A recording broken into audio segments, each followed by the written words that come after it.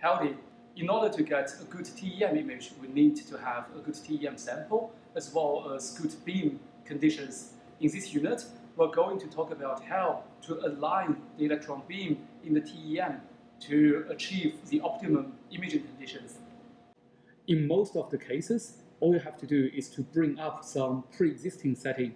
On this Tech9 TEM, what you have to do is to click on the 4100 extraction voltage and click on Set.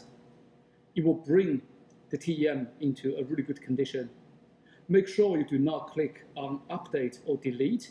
If you click Update, the current setting will overwrite the pre-existing setting. If you click on Delete, it will remove the pre-existing setting. As a TEM microscopist, I'd like to introduce you a little bit more details how we do beam alignment, even if the pre-existing setting does not exist. Before we start our TEM session, we need to make sure the TEM vacuum is in a good condition. The column vacuum should be below 15, and right now it's 15. The status right now is column valve closed. So to open the gun valve, what we do is we click on the column valve's closed button. You can hear like a hissing and a clicking sound. The status changed into ready. In most of the cases, the TEM is left at the SA mode at a fairly high magnification. In order to locate the beam, we use the magnification knob and reduce the magnification down to the LM mode, the low mag mode.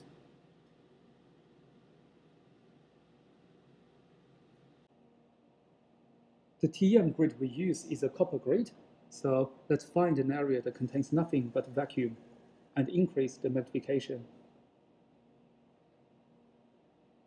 Now we just switched from the LM mode to M mode. As we increase the magnification, we're entering the SA mode. When doing the beam alignment, we do from top down, basically from the gun to the condenser lens, then to the objective lens, to the projector lens. The first beam alignment we're going to do is the pivot point alignment.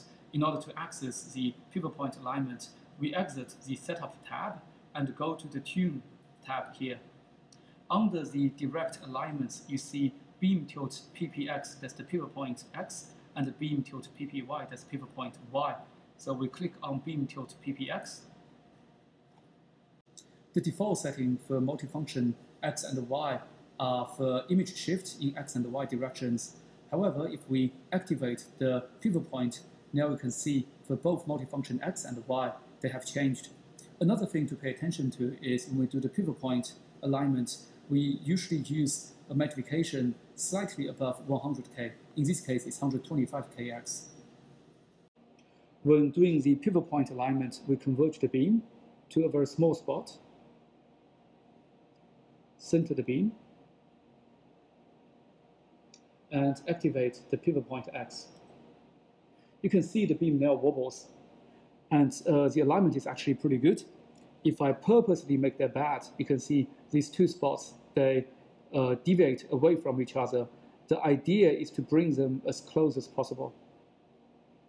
This is in Y direction, and now correcting it.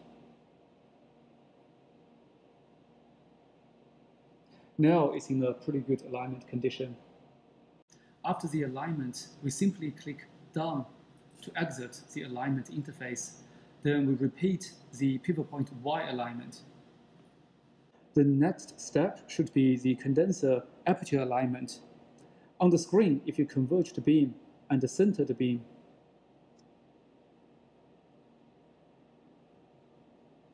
then spread out the beam, you can see the spreading out is not concentric. That tells us the condenser aperture is slightly off. In order to center the condenser aperture, we exit the Tune tab and go to the Search tab. Under the Apertures window, we can see we have Condenser 1, Condenser 2, Objective and Selected Area apertures. What we are going to do is to select the Condenser 2 aperture, click on Adjust. When we clicked on the Adjust button, now you see the multifunction X and Y, they control the aperture position along X and Y directions. In most of the cases, when we center the beam, we use the beam shift, which is controlled by the trackball. Now let's converge the beam using the intensity knob and center the beam using the beam shift. Now the beam is at center. Let's spread out the beam. You can see the beam doesn't spread out concentrically. So what we do now is we click on the adjust button next to the C2 aperture, the condenser 2. And the multifunction changes to aperture X and aperture Y. We use the multifunction knobs to center the beam.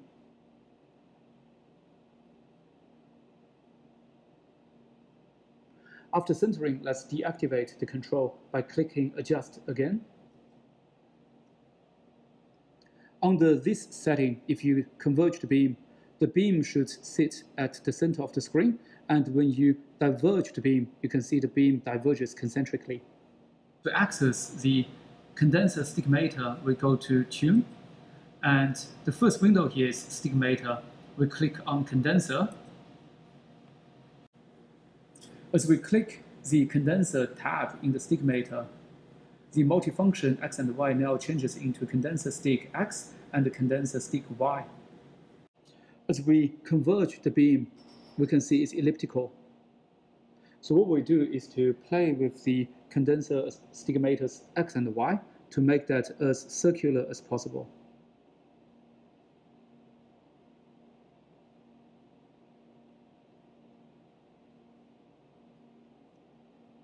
Now it looks pretty good. On the screen, it seems to be elliptical. It's because of the projection, but on the phosphorus screen, it's actually circular.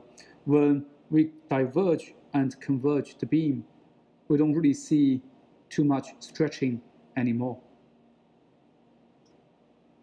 After correcting the condenser astigmatism, we click None to exit from the stigmator. In today's unit, we mainly talked about three components of the beam alignment or microscope alignment. We talked about the pivot point correction, the condenser aperture alignment, the condenser astigmatism correction.